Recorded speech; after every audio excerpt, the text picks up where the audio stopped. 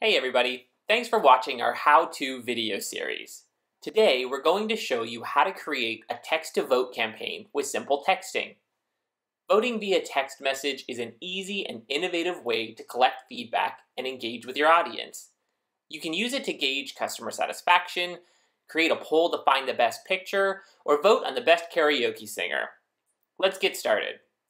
Once you've logged into Simple Texting, go to Apps, Text-to-Vote, and Add Contest. You can name your poll.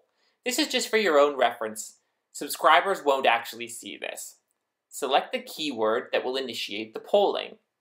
Now let's write our poll question. How much do you love simple texting? Then write your answers here, separating them with a return. So a little bit, a lot, and with all my heart.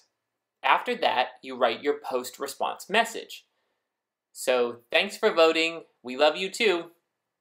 You can even send the results to the participants so they'll see the current vote count. Click Save Poll, and there you go. You can click See Results to view the results as they come in live. Thanks for watching, and happy texting!